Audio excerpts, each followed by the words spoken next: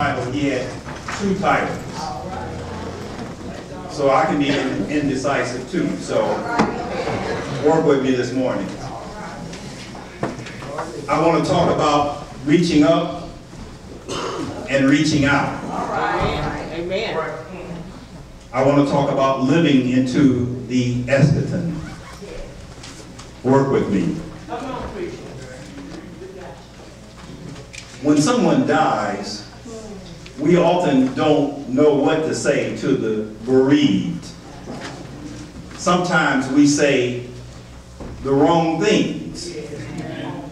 We say inappropriate things. Church folk ask members of the bereaved family questions like, was he saved? Questions like this trouble me. Let me be honest. They annoy me. They irritate me. They bother me. They make me angry. When we ask questions like these, we act like we know the answer to the question. We ask questions like these when we judge others based on our perceptions, based on what we think, based on how we see the world. Asking questions like these is like placing ourselves in the role of God. So what should we say when church folk ask these kind of questions? What do we do when folk don't know any better? The answer to this question is simple. Let God be God. How did Tupac say it? Only God can judge me. Only God can judge us. It's not our job to judge others. Our job is to love one another. This question says a lot about how we feel about salvation. You know, we can be selfish about our salvation. How do folks say it? I'm kin to the king. I'm part of the family.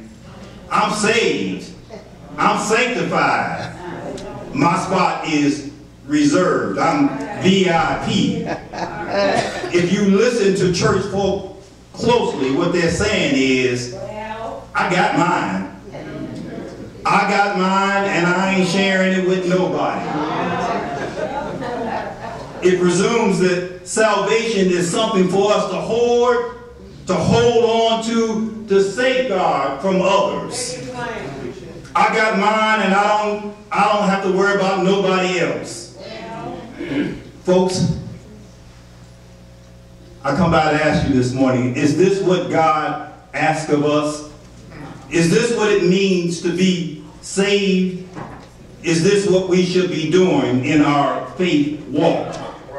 Is this how we live into God's will and purpose for our lives? When people ask such questions, we need to remind them that God is God. Only God can judge us, and for that we are thankful. God has a plan and a purpose for our lives. Each day, we ought to ask ourselves, how can I live into God's will and purpose for my life? Is it by clinging to my salvation, afraid that it will somehow slip away from me? Is it by being afraid that somebody will somehow take what is rightfully mine? How can I do God's work in my earthly journey? Our scripture this morning tells us how to live into God's will and purpose for our lives. The scriptural passage starts with a description of the eschaton, a fancy word for the end times. Eschaton is one of those seminary words that nobody can pronounce. You know how we say police rather than police? I just say eschaton. Make it simple. It is a description of the final event in the divine plan. It is the end of the world. It is the end of history. It is a time when God will determine the fates of all individuals according to the good and evil of their earthly lives. We might think of our scripture this morning as eschatological. It reminds us that God is God. It tells us what God has done, is doing, and will do in his relationship with us. It reminds us that we are living in the tension between the already and the not yet. The kingdom of God is already at hand, but not yet fully realized until Christ returns. Our scripture describes what will happen when Christ returns.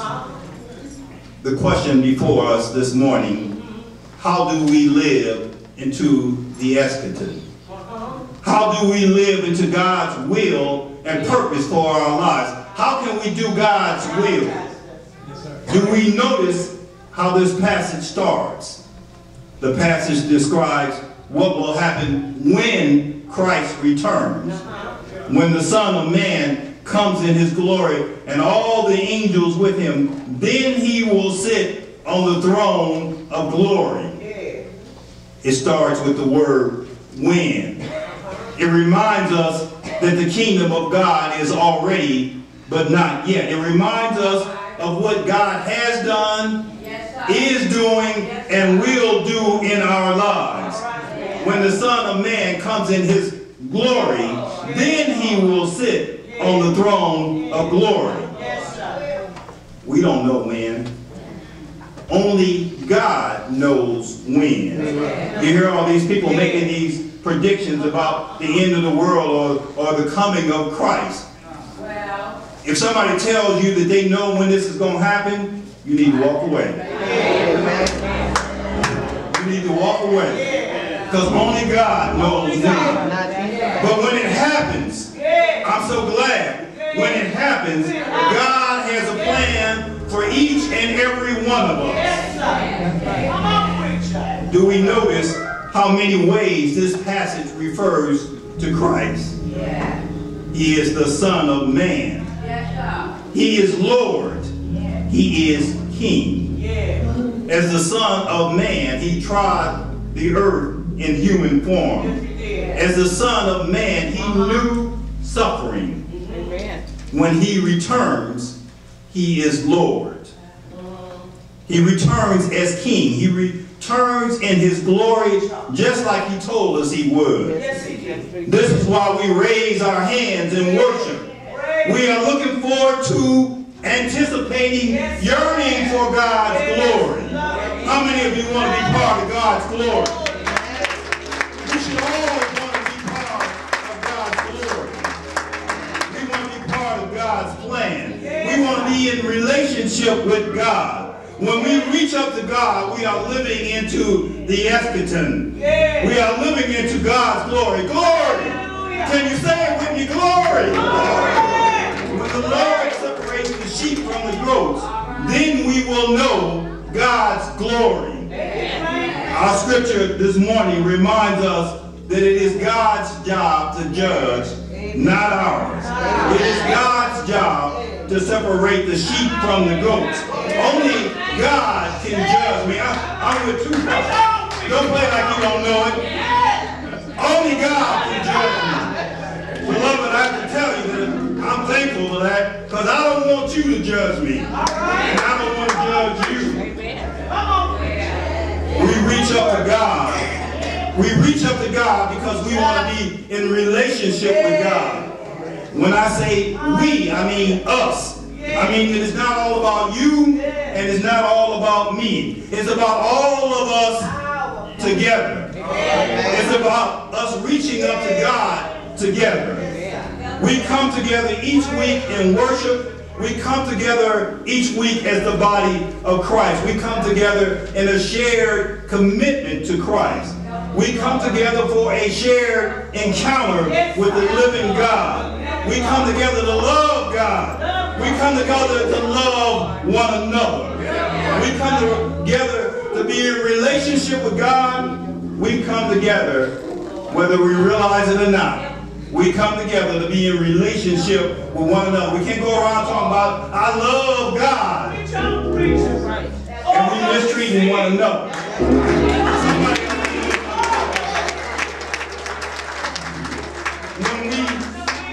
When we have a relationship with God, we can know God's peace. When we are in relationship with God, we don't judge others. When we are in relationship with God, we understand our shared human failings. Ain't none of us perfect. Anybody here perfect? Can I say it like this? I ain't perfect, but you ain't either. That's right. When we are in relationship with God, we work at getting along with one another.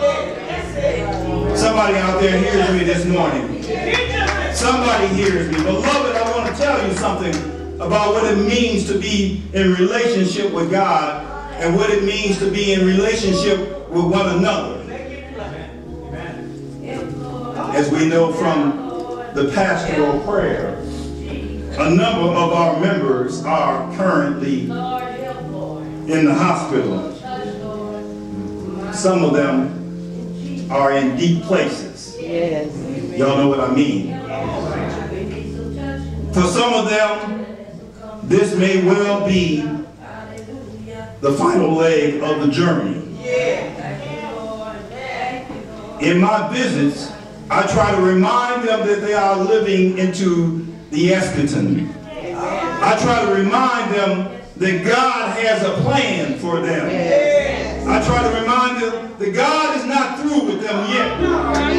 That God is still with them, even in this deep place, in this dark moment. I remind them that they are not alone, that God is with them. I remind them that we, members of the Centennial faith community, are still with them. I remind them that we're in this together. I remind them that they are in our thoughts and our prayers. I remind them that we love them.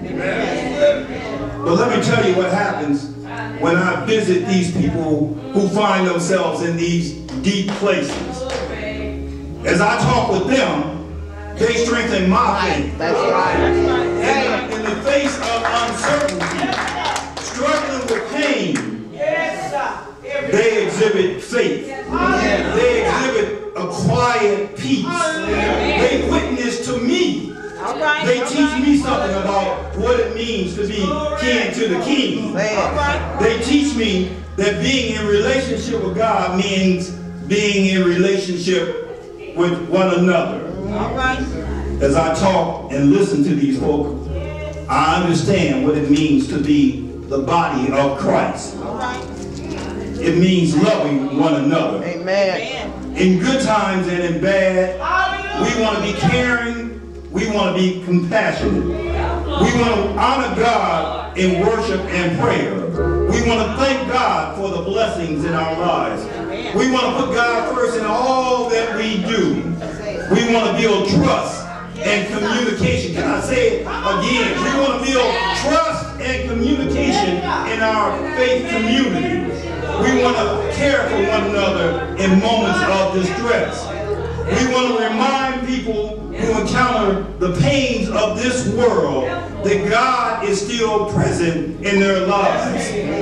We want to put God at the center of our relationships with one another. You put up with me, and I put up with you. Right? Can we say it like that? Beloved, if we want to inherit the kingdom, we have to go outside the walls of the church. We have to live into God's will and purpose for our lives by reaching out to others, by loving others. Christ calls on us to be his hands and feet in a broken world. Come ye that are blessed by my Father, inherit the kingdom prepared for you from the foundations of the world. For I was hungry, and you gave me food. I was thirsty, and you gave me something to drink. I was a stranger, and you welcomed me. I was naked and you gave me clothing. I was sick and you took care of me. I was in prison and you visited me. Beloved, we can't judge folk. God does not call on us to judge those who are hungry or thirsty, those who are naked, or those who are in prison. That's not our job. That's God's job. Has anyone ever seen the Eddie Murphy skit about ice cream? Somebody here knows what I'm talking about.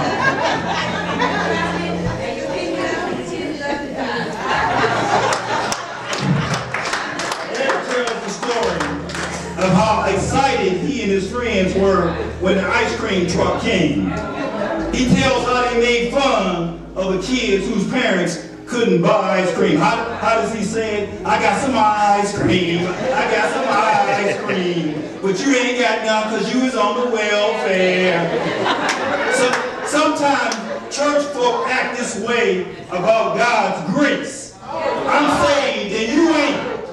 Our scripture this morning helps us to see that we don't want to be that way about salvation. We don't want to be that way about God's grace. We want to share the ice cream. It's not our job to judge those who are hungry or thirsty, those who are naked, those who are in the prison. We want to share our blessings with others. We want to take God's word to others. We want to take God's word to the world. We want to feed and nurture people outside of our church. And let me say, you know, we're doing these things. Our Good Shepherd's ministry, I'm not talking like we ain't doing it. We're doing it. But we can do more. We want to do more. We want to feed and nurture people outside of our church. We want to serve God by serving others. We want to have compassion for others. We want to be a caring and compassionate church. Our scripture reminds us of why we serve others. Truly, I tell you, just as you did it to one of the least of those who are members of my family, you did it to me. Amen. Beloved, this is why we can't judge. We can't be mean to one another and be in relationship with God. We have to share our ice cream with one another and with others. Beloved, it's simple.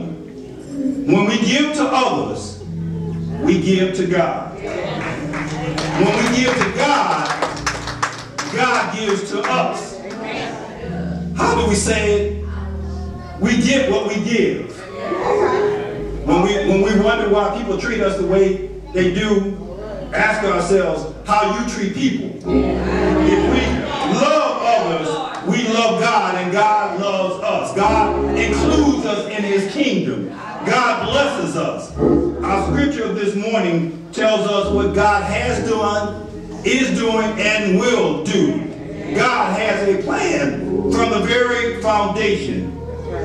If we want to live into the eschaton, to inherit the kingdom of God, we have to love one another. Amen. Beloved, are we living into the eschaton? Are we sharing God's grace with others? God has a plan for us. I want to be part of that plan. Amen. Is there anybody here who wants to be part of God's plan? It's simple. All we have to do is to love God and to love one another. Remind yourself, you ain't perfect neither.